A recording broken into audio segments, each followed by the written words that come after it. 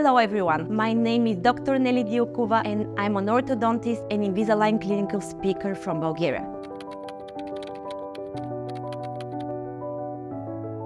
My Smile of the Year journey began in 2021 when I participated for the first time and I won the award in category orthodontic treatment with aligners. Next year I participated again in the same category and I won again.